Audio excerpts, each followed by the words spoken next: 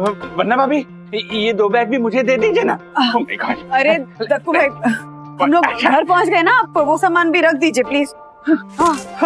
Thank you so much Dakku भाई, thank you so much. बहुत वरना भाभी, इसमें थैंक यू की क्या बात है, बल्कि थैंक यू तो मुझे बोलना चाहिए जो आपने इस नाचीज को सेवा का सौभाग्य दिया। प्रणाम वरना भाभी, सेवा का मौका देती रहिए। थैंक यू दक्कू भाई, थैंक यू। अरे बाप रे, वही नहीं लगता है पूरा का पूरा यम फॉर शॉपिंग मॉल खरीद कर लाई है। अरे आशा, मैं गई तो 8-10 चीजें लेने के लिए थी, पर वहाँ पे इतने अच्छे ऑफर्स और डिस्काउंट चल रहे थे ना कि सामान बढ़ते गया और पता ही नहीं चला कि कब 2 ट्रॉली भर गई। अच्छा, लेकिन कुछ भी हो वही नहीं, आप सामान वही लाती है जो वापरने का है, हाँ, और यूज भी करती है, कुछ वेस्ट नहीं करती है। वरना वो ज्योति भाभी है ना, परसों मॉल में से अच्छी पैकिंग देकर 4 बिस्कुट के पैकेट घर लेकर आई, और घर आने के बाद उनको पता चला कि वो ये पर कुत्ते के बिस्किट है। ओह, अच्छा सुन आशा, हाँ, तू एक काम कर, तू माँ के यहाँ चली जा, वहाँ का काम खत्म कर दे, ये सब मैं मैनेज कर लूंगी। हाँ, लेकिन ये सामान रखने के लिए मदद करती है ना मैं आपकी। अरे नहीं, सखी है ना, सखी को बुला लेती हूँ, तू जा, माँ इंतजार कर रही होंगी, है ना। ये इतना सारा सामान आप रखेगी? अरे रख दूंगी, सखी है ना घर पे। ठीक है, मैं जाती हूँ। हाँ, जा। सखी,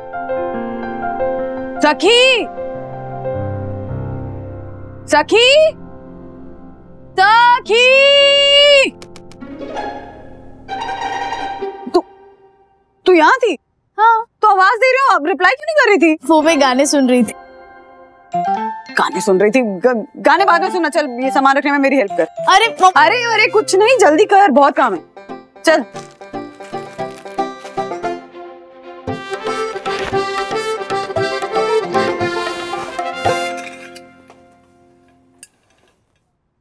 ये क्या है? काम फिनिश करो। क्या हुआ मम्मा, इतनी गुस्से में क्यों हो आप? गुस्से में नहीं हूँ तो क्या करूँ, इतना सामान अकेले लेकर आई हूँ, उसके बाद अभी सब खाली करके भरना है, सबका बिल मैच करना है, उसके बाद डिनर बनाना है, और तुम लोगों की, तुम्हें देख के ऐसा लगता है कि घर के काम ही नहीं होते।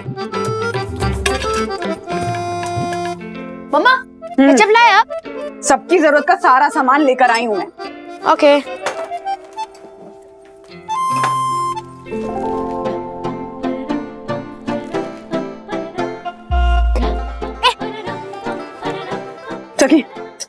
सखी, कितनी बार बोलूं, चावल दाल शक्कर खाली करके डब्बे में रखो और अच्छे से रखने की पकड़ो, एक भी दाना वेस्ट नहीं होना चाहिए, ठीक है? हाँ, मैं तब तक टॉयलेटरीज रख कर रखती।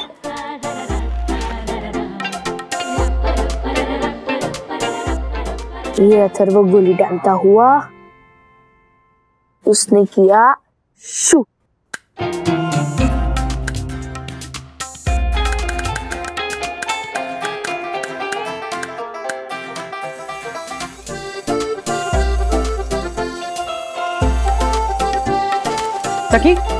सखी, बात सुन रही हो या सारा ध्यान गाने में से? अरे सुन रही हूँ मम्मा। सुन रही तो क्या है? हाँ, कितने चावल के दाने वेस्ट किए हैं? हाँ, ध्यान कहाँ है? उठाओ सारे दाने और रखो उसको संभाल के। हाँ। हो रहा था, एक भी दाना वेस्ट नहीं होना चाहिए।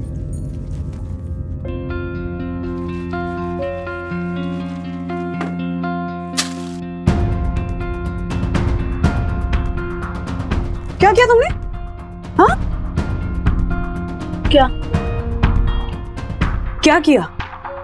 अरे वो दाने नीचे गिरे थे तो डस्टबिन में डाल दिए। चावल के दाने उठा के तुमने डस्टबिन में डाल दिए? हाँ, मजाक है क्या सखी? खाना ऐसे वेस्ट करते हैं? उठा के साफ करके वापस नहीं रख सकती थी? चिड़िया को डाल सकती थी, उनका खाना हो जाता। मम्मा, 4 दाने मैंने क्या डस्टबिन में डाल दिए तो आप मुझे इतना सुना रही हो? उसे देखो, वो कब से बंदूक में मटर के दाने डाल के उड़ा रहा है इधर उधर, उसे तो आप कुछ नहीं बोल रही। अथर्वा। यस मम्मा। क्या रहे हो ये? मटर के दाने इस तरह से वेस्ट क्यों कर रहे हो? अभी के अभी एक दाना उठाओगे, साफ करोगे और वापस रखोगे। तुम दोनों बच्चों को सीरियसली खाने की कोई अहमियत ही नहीं है।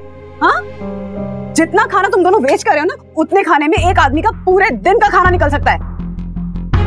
Come on mamma. What's so funny? अरे What is so funny? तुम दोनों को यहाँ घर पे आराम से बैठ के खाना मिल जाता है तो खाने की कोई वैल्यू ही नहीं है। अरे शुक्र मनाओ, be grateful for the food you get. Mummy, मैंने कुछ दाने वेस्ट किए, इतना गुस्सा क्यों हो रही हो? चिल करो। हाँ ना, इतना क्या है? I don't like this, mamma. Me too.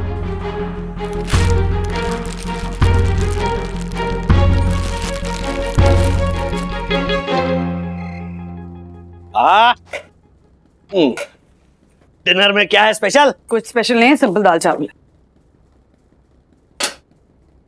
Wow, दाल चावल, लवली। मतलब मैं ये गारंटी के साथ कहता हूँ कि मेरी बंधु रानी के हाथ का दाल चावल भी कॉन्टिनेंटल क्यूजीन से कम थोड़ी है। बच्चे कहाँ हैं? होंगे अपने कमरे में। अच्छा, बच्चों ने तंग किया गया? और काम क्या है बच्चों को? बच्चों का जन्म ही माँ बाप को तंग करने के लिए होता है। मामला गंभीर लग रहा है। बच्चों चलो डिनर सर्व, कम ऑन। नहीं विवाद, बीटीएस का लाइव शो नहीं देख पाई। अच्छा सुन ना, तू प्लीज मुझे उसकी लिंक शेयर करना, मुझे अभी देखना है। हाँ ओके बच्चों, डिनर टेबल के रूल्स भूल गए? Digital devices not allowed on the dinner table, तो म्यूट करो और साइड पे रख दो, शांति से खाना खाओ। चलो।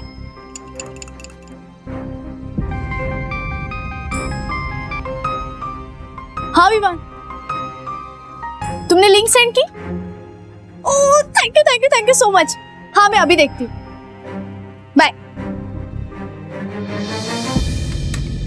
सखी, ये मोबाइल बाजू में रखो, ये हेडफोन्स निकालो और खाना खाओ, ओके?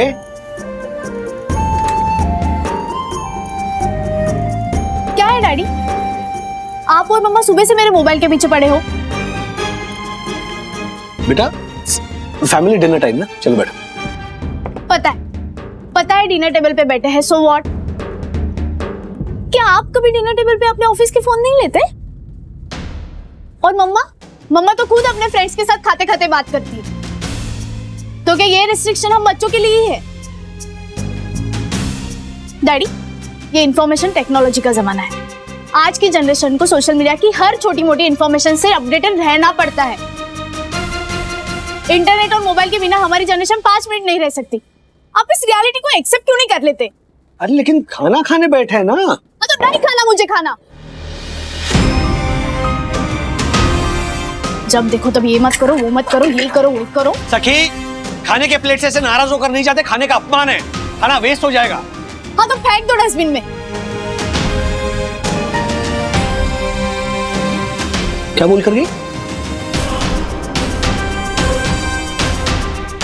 वो कह रही थी कि खाना डस्टबिन में फेंक दो।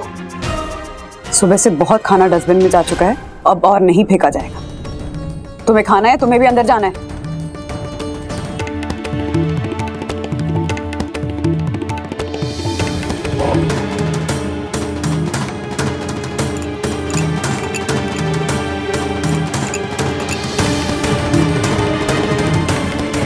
हाँ, दाल मुझे बहुत अच्छी लगी।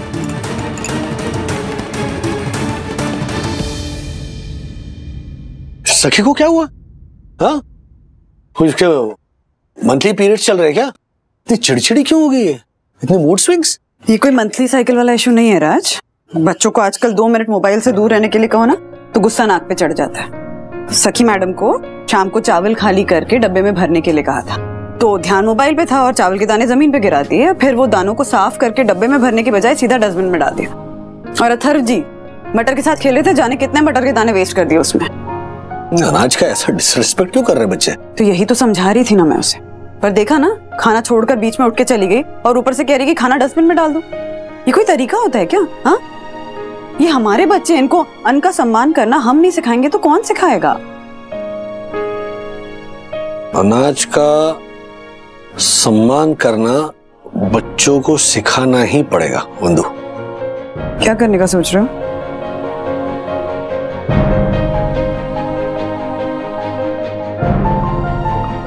Are you serious? हाँ, उनके साथ ये सब करना कुछ ज्यादा नहीं हो जाएगा? बिल्कुल ज्यादा नहीं होगा।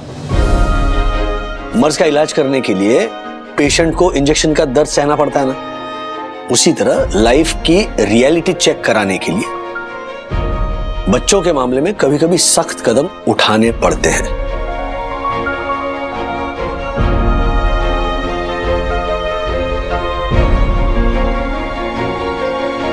मम्मा मम्मा मम्मा कहाँ हो? सखी दीदी, जो भी नाश्ता मिलेगा ना वो प्लीज खा लेना, कल की तरह नाटक मत करना। तू मुझे मत सिखा, समझा? तेरे भी बहुत नाटक होते हैं। मम्मा, मम्मी! क्या है, दोनों चिल्ला क्यों रहे हो? मम्मा भूख लगी है, नाश्ता। ओह सॉरी, नाश्ता तो बनाया नहीं मैंने आज।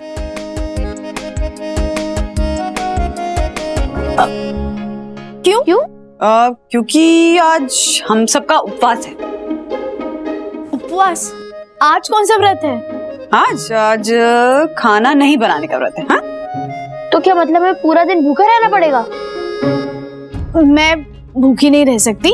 एक तो रात को भी मैंने कुछ नहीं खाया था। मैं फ्रूट्स खा रही हूँ, तुझे चाहिए?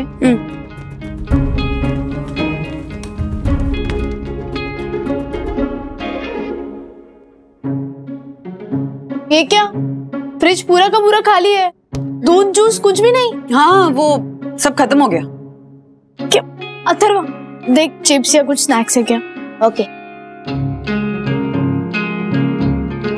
सखी दीदी, बैड लक, सारे डिब्बे खाली है। मम्मा ये क्या नाटक है?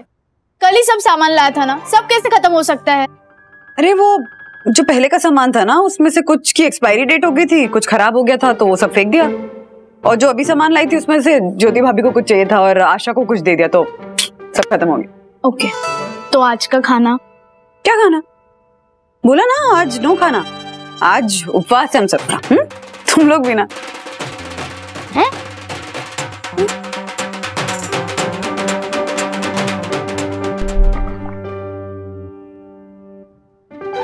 सखी दीदी, मम्मी डैडी को सॉरी बोल के मैटर सॉल्व कर देते हैं। अगर ईगो ट्रिप खत्म नहीं हुई ना तो हमारा पानी भी बंद हो जाएगा। प्लीज सॉरी बोल देते हैं ना। क्या सॉरी बोल देते हैं? देख अथर्व, मम्मा डैडी जानबूझकर हमें इमोशनल ब्लैकमेल कर रहे हैं। 2-4 घंटे का ड्रामा है, तब तक पानी पी के पेट भर लेते हैं। पी ले। आपको क्या लगता है मम्मी डैडी ने उपवास रखा होगा? मुझे लगता है उन दोनों ने ना सुबह हमसे पहले नाश्ता कर लिया होगा, क्योंकि मैंने अपने बेडरूम के विंडो से देखा ना, डैडी टिफिन लेके ऑफिस जा रहे थे। सर आपका टिफिन कहाँ है? यहाँ है। राजेश सर ने अपना टिफिन गाड़ी में छिपा के रखा था, लेकिन मेरी नाक इस टिफिन की खुशबू सूंघते सूंघते गाड़ी तक लेके गई। क्या खुशबू आ रही है नहीं? राजेश सर, भाभी जी ने क्या स्पेशल बनाया है जो आप हम सबसे छिपा रहे थे? पकड़ा गया मैं। अब क्या पूरा टिफिन तुम्हारा दासानी? दासानी लॉटरी लग गई। लॉटरी लग गई। आराम से आराम से आराम से। हाँ, सबसे ऊपर है दाल फ्राई। क्या हुआ? और तुम्हारा पसंदीदा पनीर पसंदा खोलो। हैं? और फिर गर्मा गर्म कुलचा और पराठा। क्या सर ये तो खाली है। तुम्हारे दिमाग की तरह। आपकी गलती है, आपने ऑफिस आने की जल्दबाजी की होगी, इसीलिए बेचारी वंदना भाभी टिफिन भरना ही भूल गई। अरे बाबा, आज मेरा उपवास है। तो टिफिन क्यों लाए? मैं लेकर आया इधर। टिफिन कहाँ था? गाड़ी में। गाड़ी में था। किसकी नाक लेकर गई वहां पर? तुम्हारी। तो प्रॉब्लम तुम्हारा है। वो सब मुझे नहीं पता, अब मेरा क्या? हाँ सर, आप उपवास रखोगे तो दासानी जिंदा कैसे रहेगा sir? I know. Rajesh sir, Dasani को छोड़िए, ये किस व्रत के लिए आपने उपवास रखा है सर? अन्न का सम्मान करने के लिए। उपवास कल नहीं है ना? अरे बढ़िया। कैसा है घर का उपवास का माहौल? हाँ? बच्चे कैसे? फ्रैंकली स्पीकिंग राज, मेरे में ना हिम्मत ही नहीं थी कि मैं उनकी भूखी शक्ल देखूं, तो मैं माँ के घर आम का अचार बनाने के लिए चली गई थी। अभी लौटी हूँ। आई जस्ट होप कि उन्होंने अपना सबक सीख लिया हो बस। भूख से तड़प रहे होंगे। हाँ। कहाँ पे बच्चे? कमरे में अपने, तभी तो इतनी शांति है, कंप्लीट साइलेंस।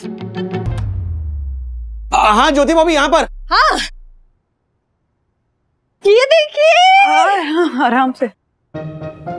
डन डन, आप लोगों के लिए राजस्थान का स्पेशल दाल बाटी और चूरमा।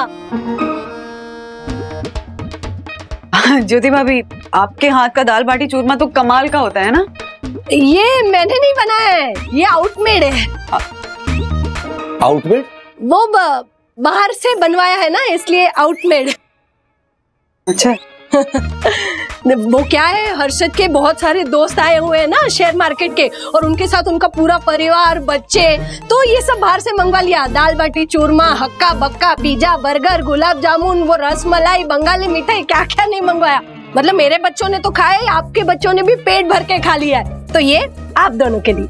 हाँ, अथर्व और सखी पार्टी बना रहे थे। हाँ, लीजिए ना, आप भी टेस्ट कीजिए और मुझे बताइए कैसा है। घर पे बहुत सारा खाना और भी पड़ा है, मैं ले आती हूँ, और कुछ कम पड़े तो भी बता दीजिएगा। हाँ, नहीं नहीं नहीं ज्योति भाभी, कोई जरूरत नहीं है, मैं ले आती हूँ, आप ये तो शुरू कीजिए। हाँ, मैं आती हूँ।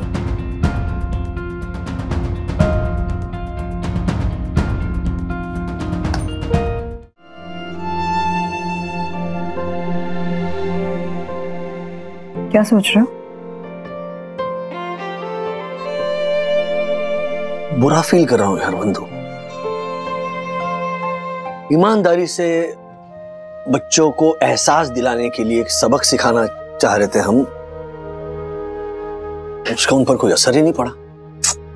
सीरियसली लगा था कि एक दिन का उपवास रखेंगे तो उन्हें खाने की अहमियत समझ में आएगी। रियलाइज होगा कि जब आप भूखे होते हो तो खाने का एक भी निवाला 56 भोग से कम नहीं होता। और ऊपर से हर्षद भाई की घर की पार्टी ने तो खेल ही बिगाड़ दिया।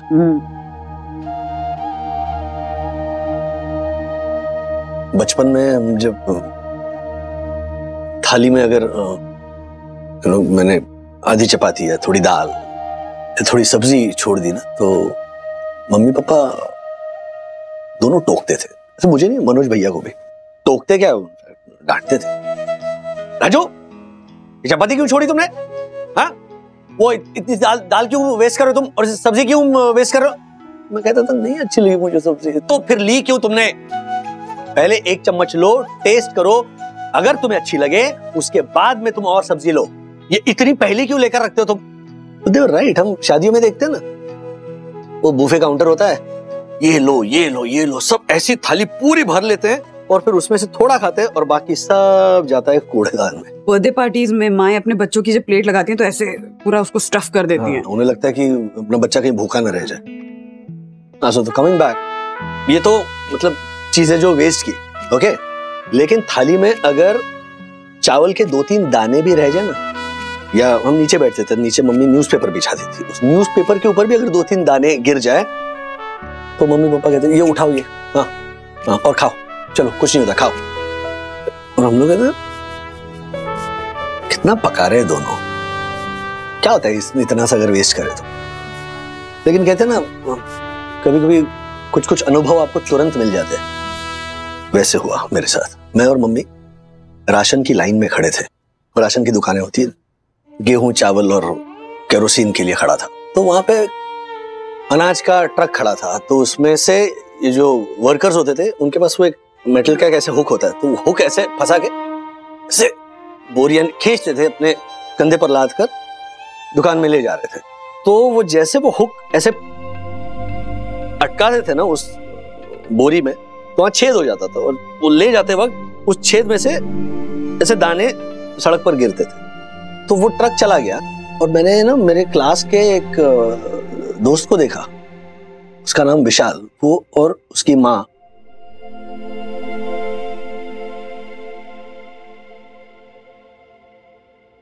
सड़क पर बैठकर वो दाने चुन रहे थे।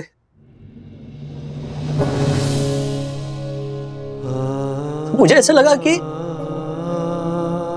ये होता है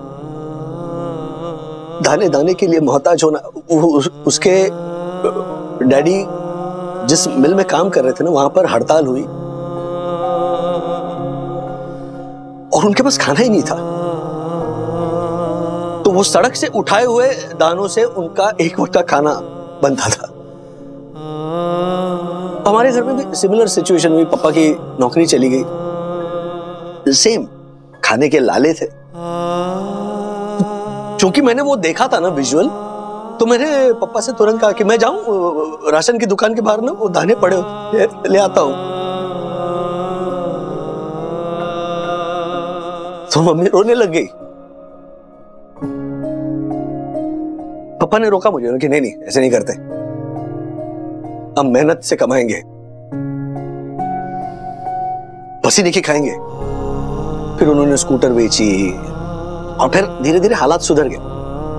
but the point that I want to make is that उसके बाद ना जब भी मैं सड़क पर किसी बच्चे को से खाना उठाते हुए देखता हूं ना तो उसकी शक्ल में मुझे मेरा चेहरा दिखता है।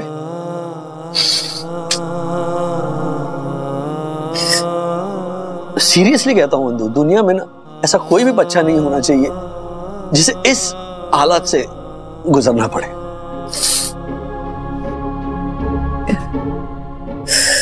वो कहते हैं ना कि सांस है तो जान है, जल है तो जीवन है, वैसी अन्न है तो जिंदगी है। मैं अपने बच्चों को भूखा रख के उन्हें तकलीफ नहीं देना चाहता था, मैं उन्हें उस भूख का एहसास कराना चाहता था ताकि जब भी वो किसी भूखे को देखे ना सड़क पर तो उनके मन में करुणा पैदा हो और अन्न का सम्मान करना सीखे।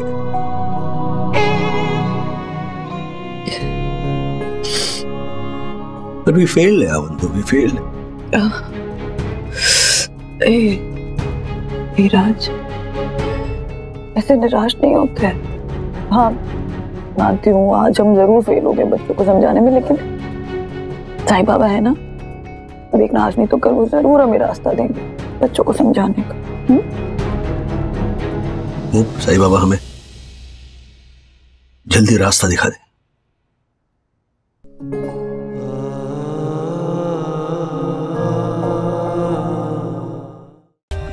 For more updates, subscribe to our channel, click the show links and enjoy watching the videos.